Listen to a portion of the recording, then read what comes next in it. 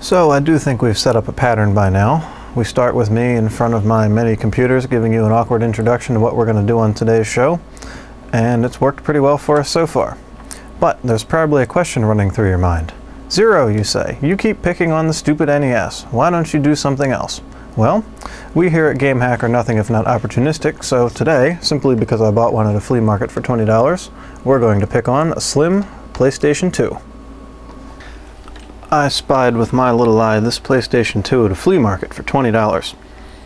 Naturally, at the price point of $20, I asked the proprietor of the shop what was wrong with it, and they said that the power socket was, quote, a little finicky. You have to play with it to get it to work, and it's not playable the way it is. Maybe you could use it for parts or something. So, of course, I immediately checked it out, and upon seeing that the power socket is indeed a little bit finicky depending on the position of the plug, we illustrious Game.Hack staffers exchanged sidelong glances to each other, and $20 changed hands in a big fat hurry. Something like this is a problem that's endemic to a lot of consoles, and it's really child's play to fix. So today we're going to show you how. Your first task, of course, is to open the machine. And luckily the slim PlayStation 2 is a lot easier to work on than the original fat model. The first step is to remove these plastic screw covers here, which can be done with a small screwdriver, or I prefer to use a pocket knife. Just don't stab yourself. The two front feet here are just rubber feet that are adhered to the casing. There's no screws under those, so don't bother peeling them off. Beneath the 6 screw covers are 6 Phillips head screws of no particular merit. They can be removed with a number 1 or preferably number 2 Phillips head screwdriver. After all 6 screws have been removed, proceed to the rear of your unit where you will see your official Sony warranty sticker, which we shall now void. You're going to want to start at the side that doesn't have the stair step on it. Get your fingernail inside and gently separate it. You can see there it came right apart.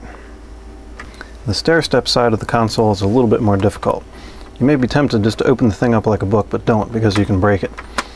Instead, notice that there's a seam here, and if you can get your fingernail in there and pry out, the casing is somewhat clipped together.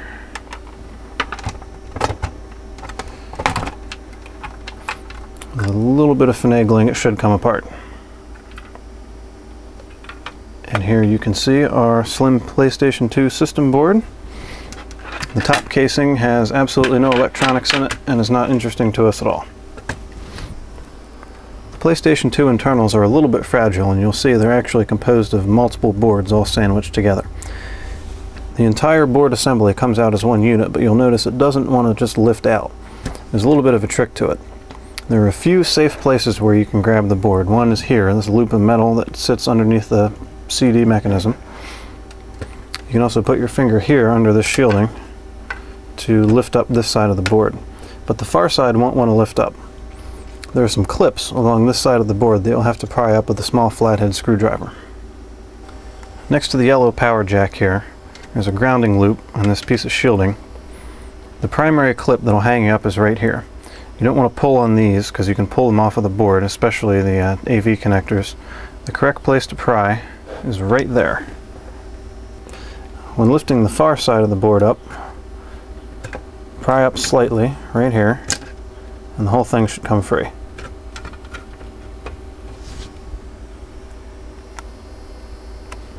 I'll flip this over so we can look at the back. The top of the board, or the front of the board, is now facing this way. These are the bottoms of the controller ports and the USB ports here. Our power connector is down on the lower left corner here. And here we can see the crux of our problem. Even from this distance, it's clear to see that the third solder connection, one in the center right there, has a crack running through it. And this has actually been pulled away from the board. The next step is to get out your soldering iron, your flux and solder, and freshen up these 3 solder joints to complete the connection.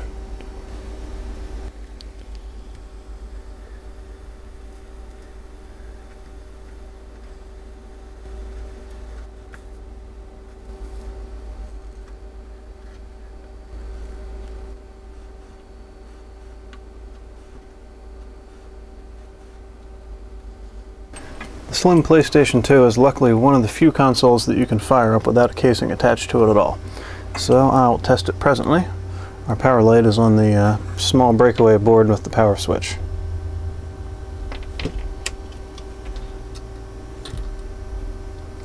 And no matter how I manhandle this plug, you can see that the light remains lit and the unit keeps receiving power.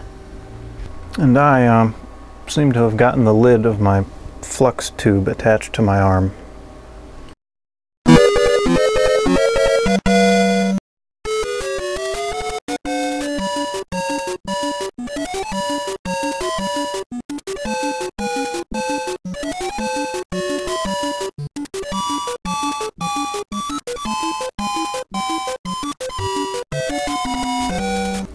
Reassembly is many times easier than disassembly. Everything should snap together nicely, and since all the clips are designed for assembly and not disassembly, everything should just click. Metroid, Mario, Zelda, more Zelda. There we are.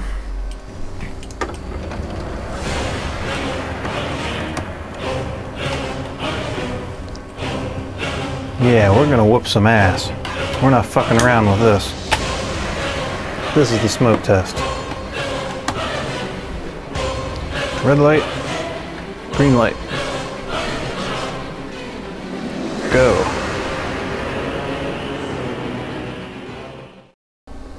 And through the magic of jump cutting, I'm suddenly wearing a different shirt. Wait, what the hell? Alright, so I know this has been another boring taking stuff apart and soldering it episode, but I think it's a pretty important thing, because power supply problems are probably the most common thing you'll ever find with old consoles, or even new ones.